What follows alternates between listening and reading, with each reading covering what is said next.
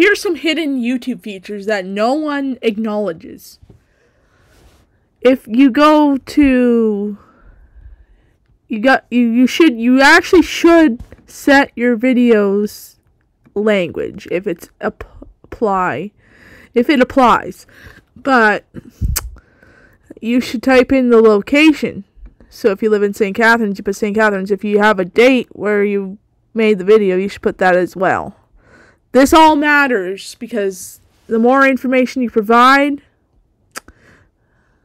the more views you're gonna probably get. And give a good description, obviously. Okay, well, I just want to let you guys know about that little feature that hardly anyone acknowledges. Thank you for watching, and be sure to subscribe and like and hit the notification bell, and make sure you stay up to date with my latest videos. Alright, thank you. Thank you for watching this tutorial, and I hope you have a wonderful day. Bye.